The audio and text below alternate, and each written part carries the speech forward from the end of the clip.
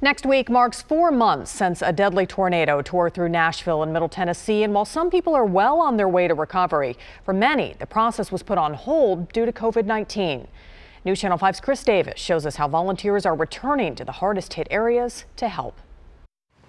After every devastating storm, there's a certain order to things. Be finding out, first of all, how they are. In the days immediately after, you hear the rumble of chainsaws.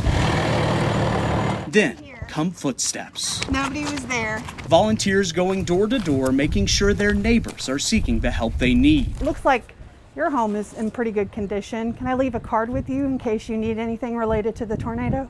But this was no ordinary storm because order fell victim to a health crisis. So COVID really threw the plans off. Normally, Hands On Nashville is able to do this kind of canvassing work just weeks after the storm hits. But because of the pandemic, they've been delayed for months. Yet in some places, it looks like the tornado hit yesterday. And clearly there's nobody that is able to live in it, but we'll leave a card in case they're coming by. Metro Councilwoman Erin Evans was part of a canvassing group that checked in on this decimated neighborhood in Donaldson near DCA. Since these folks are not here, leave them a card. Her goal, to give out these cards. We just want to make sure that they can get the information that they need. Each one has a phone number that is a virtual lifeline. Can I give you this card? I'm going to leave one at the mailbox to give to the owner. All in the effort of rebuilding lives. But Erin quickly discovered those who need her help most can no longer stay in their houses. Stick it on the side here.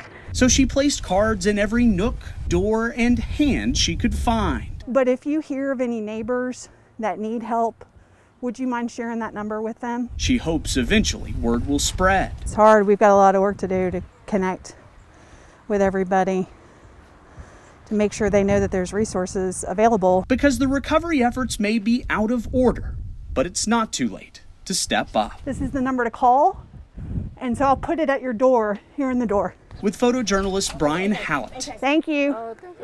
Have a good day. Chris Davis, News Channel 5. And here is the number to call if you or someone you know needs help with the tornado recovery: 615-270-9255.